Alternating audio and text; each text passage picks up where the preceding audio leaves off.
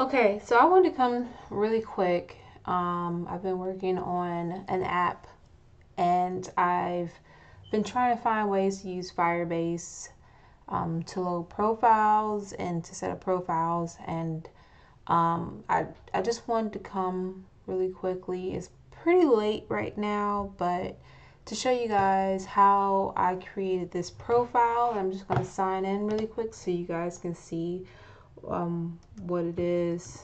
So I just have a dummy um, account here. Oops. It's like I said, it's almost like 2 o'clock.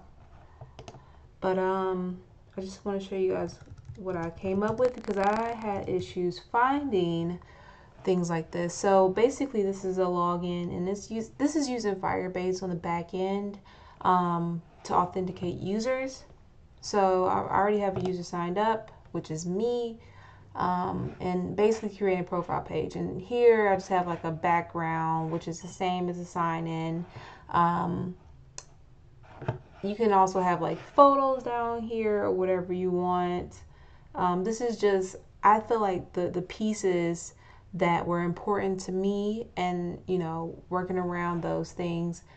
So let me just log back in. I'm test.com. And you can put your own things on here, but I tried to hurry up as far as password. I really don't care about it being private.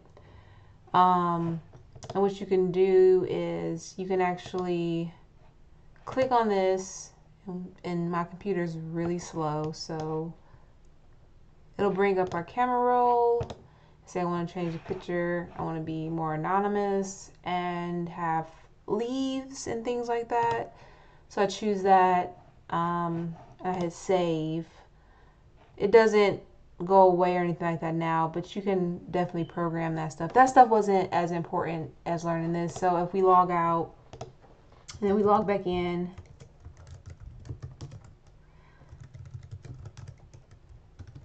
the safest password ever, trust me. Everyone should do their password this way.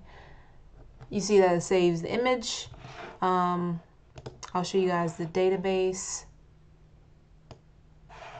This is my database. So I just have the one user, the image, which is going to be using Firebase storage, and username. So I'm not going to show creating this in set up the Firebase. Firebase and Google do a really great job of showing that, and that's one thing I didn't have an issue with. So I would say if you're having issues with Firebase, go to Firebase at .google.com, and they have tons of videos, and setting it up was definitely not one of the issues that I had. So I won't go through this, but if you want to see how I'm basically saving images to Firebase, and then loading those back, saving the user information, and loading those back, creating a profile. This could be something like, I think I can't think of an app that I would create right now that wouldn't have a user profile. So I feel like I want to be as helpful as possible with this. So like I said, stay tuned if you want to see how I set this up.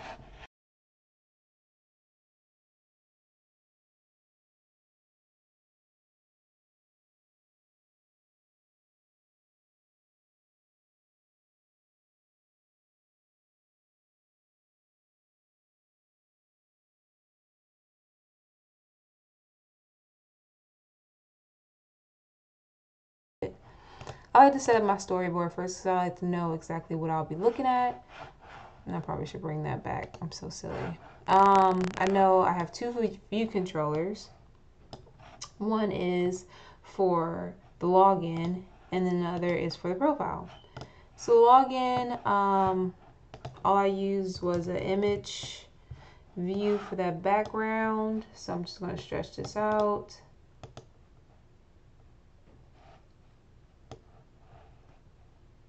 There we go. There we go.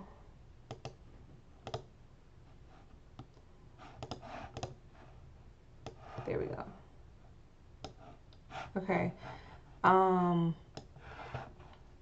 have images. Well, no, I don't.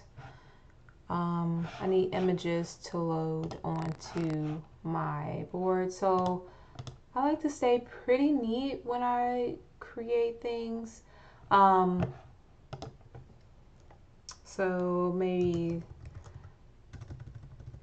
let me supporting files. And I know you probably use different other things for that, but right now this is how I'm going to do it. I just really need to just get some documents up here. And let's see, do we have, I got this image from, let me see, from unsplash.com. So in case you guys are wondering, this is from Unsplash by Scott Webb. That was really awesome. So yeah, it's really cool image. I think I love these kind of fish eye image or fish. I think it's called fish eye. So I'm just going to change that to this. Okay. So I'm going to choose aspect fill just to kind of cover the whole thing. Now I did have a blur or a gradient on it. Not gradient, but more so a blur or dark kind of overcast for it. There's tons of ways to do that. You can do it in a blur. This isn't a tutorial for that, so I'm just going to make it pretty simple on myself. Let me actually set this up so that this scales. There we go. And then I'm just going to add this. And like I said, you can, this isn't a design tutorial, but I like things to look good because I know when I'm looking for something, I want something where it looks good because it helps me get ideas. And this is going to be the same for all it, auto resizing. It helps me get ideas. It helps motivate me and things like that. So some of this stuff would be super, you guys know how to do this stuff. Let's say 75. I think I probably went 50 on mine. I can't remember exactly, but let's just 2.7. I think that's good. We just want it to be dark. Let's hurry up and add our text field just for our sign in. Okay, and you can do logos and all that really cool stuff. So I'm just gonna place the text field here. And let's do placeholder text of username. And we're going to do our auto layout stuff. A trick that I learned is when you want to duplicate, because we have 3 cells here, hit the Alt key and then just drag down. We're going to have another one.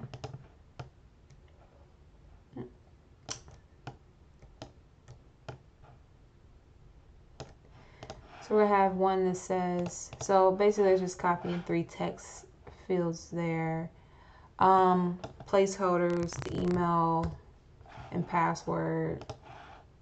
Like I said, clear text. This is not a design thing or a security themed thing. It's just basically just to show you guys and to really reinforce what I've learned myself. So that way I don't have to sit there and you know, spend so much time on Google and YouTube next time. They always say the best way to learn something is by teaching it. So that's kind of what I'm trying to do here.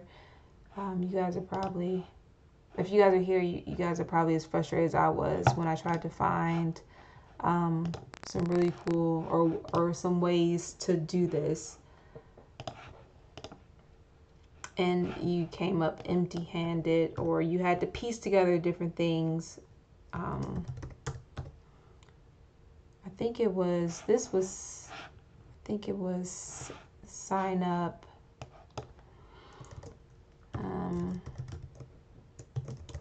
sign up, which it probably should be. It should probably be log in here. This should be sign up, and this may be a little bit different than I had in the preview, but I figured that what will probably be easier, because I do want to do these and I want to do them more frequently, but I think what probably would be helpful is if I just did them first and then recorded the session thing. But I'm going to try to get this as closely as possible to what I have up there. So let me make sure that this is... Okay, so it's recorded. I just want to make sure, because the last thing I want is to not be recording and have done all this, because I would give up. I would completely cut everything off, and that'd be it. And you know what? I know I said this wasn't a design thing, but you know, let's do the same thing for here. Okay, so that's the end of the setup. I'm going to upload another video with the second part. I was going to cut this out, but I figured that you guys would probably like to see it. So anyway, stay tuned, watch the next videos, and it'll get into more detail. Thanks.